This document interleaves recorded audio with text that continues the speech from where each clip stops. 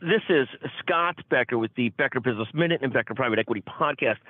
Thrilled today to visit with Liz Hutson. Liz is the brilliant founder of EGH. She's an engineer by background, a consultant, a proud alumni of the University of Illinois, I believe, and just a brilliant, brilliant person. We're going to talk to Liz really about a couple different subjects. One of them is a tie-on to a discussion we had earlier about goal setting, and that's the issue of when you set goals, you set objectives, you develop a product, for example. You develop a product or develop an idea. At what point do you abandon that idea or product or continue on with that product or idea or make pivots or changes with it? Liz, you're in the product development business. You work with private equity sponsored companies, private equity funds, often medical device companies, to expand their product lines, to look at new products, to figure out what's achievable, what's going to work in the market, what's going to be great. When a product's not launching as you'd like it to launch, whatever business idea it might be, how do you assess whether it's time to keep going, pivot, or abandon the product, or the goal? How do you sort of look at those things? Yeah. This is product development is near and dear to my heart. It's something that gets me up in the morning and keeps me up at night. I love it for me because it splits my brain that is really truly half and half process, logic, math, science, and then the other half of me that's artistic and creative and likes to sing, right? So it's such a good sweet spot for both parts of my brain. So I love this. And I think, a lot of times we think about product development and innovation as creative, it's thought generating, and it is all of those things. And though it deserves process. So to answer the question about, when you have an idea that seems really good at the beginning, right? And you're at the early stages of product development, as you're trekking along in that process, as I mentioned, that process that really forces you to stop at various milestones along the way and really just chunks that into stages, if you will, and gives you the opportunity to pause and to evaluate and think, is this the right idea still? Does it still achieve the goals that I want it to do? You're building in those steps along the way to actually have that conversation, have that reflection about what's going on. But I think a lot of times, I'm certainly guilty of this mindset and this kind of this trap that I think a lot of us fall into, which is, I got this thing started, I want to see it all the way through, even when it starts to look sketchy, right?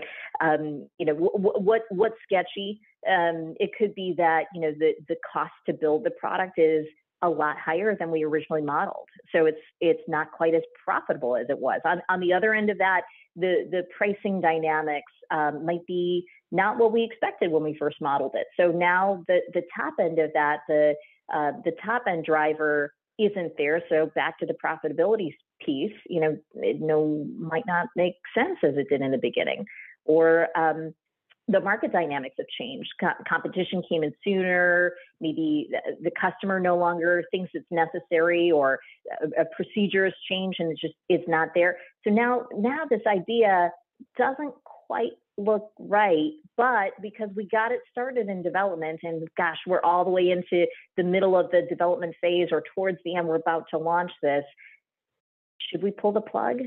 And I think a lot of times the default answer is no, we got it started, let's see it all the way through. And I think we need to challenge that, right? And think about this idea of letting go of an idea and being okay with that. And when do you decide to let go of an idea? Because you're right, there's a tremendous amount of inertia to keep on going with an idea, unless the times when people make a real choice are the economics are so bad that somebody's got to pull the plug on it because it's starting to hurt the P&L of the company as a whole. It's starting to have a serious financial impact. The company's going through a downturn, so forth.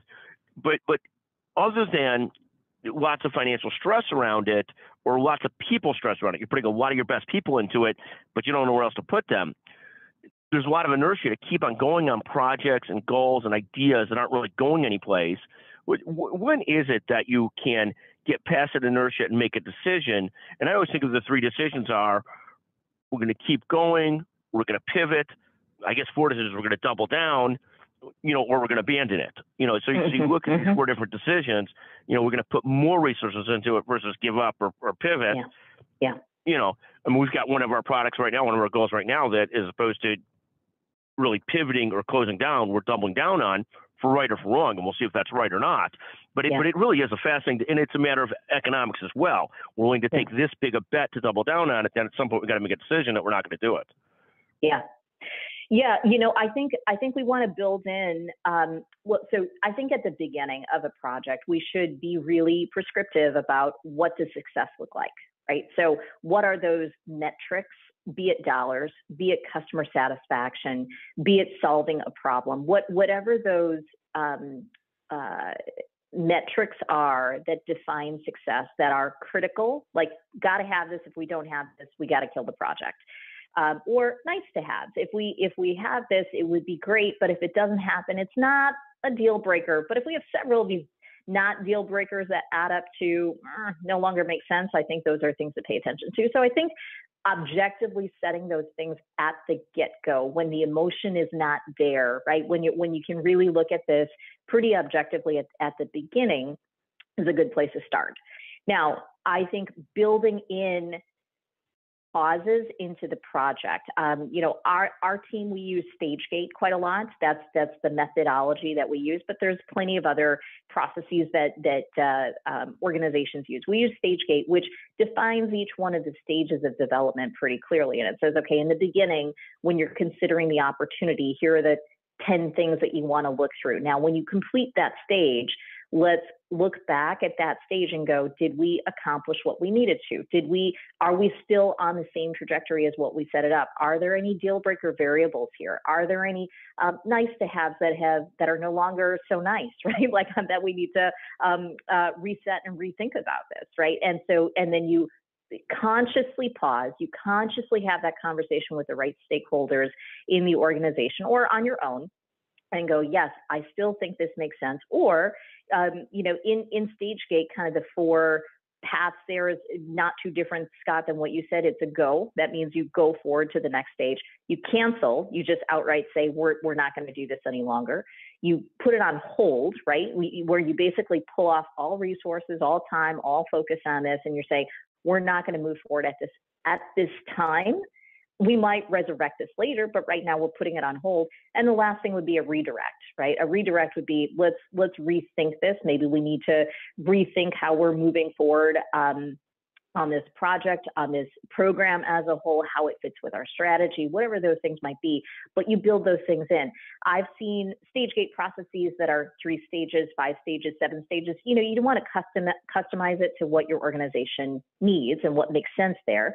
But you want to build those natural pauses into the project where you can stop and reflect, and not just, to your point, with inertia, all of a sudden you're at the end and you look at what it was at the end versus what you had dreamed of at the beginning, and the financials aren't there, the customer's not happy with it, maybe supply chain things have forced the product to be something really different than what it was at the beginning. And we have this thing that I think we think to ourselves, hey, we got it launched, so all the dollars that we spent in development, they're already sunk, it doesn't matter. But what we don't realize is that once we launch, there continues to be dollars and time and energy and people that are used to support that offering. So if you've got those folks chasing a bad project or bad product, is that really the best use of their time? Is that the best place that we want to spend our dollars or time or people, precious resources, versus pulling the plug on it and saying, I'm going to redirect that to something that actually will be growth and life-giving to the organization, and most importantly to our customers. No, couldn't agree more. And the concept of like these different programs that sort of cause you to stop and decide where we're going with this, are we going forward with it or not, I think is absolutely fascinating. And probably large companies may do that in a more institutional way. Small companies may do it in a more ad hoc way. But either way, doing it is so important. Sort of double down, keep doing what you're doing, pivot or abandon. big, important choices, because everything in an organization is about where are you focusing resources. You're focusing on the right priorities, the right people, the right things. Liz Hutson, thank you for joining us again on the Becker Business Minute, the Becker Private Equity Podcast. Just fantastic. Thank you so much for joining us. Thank you, Scott.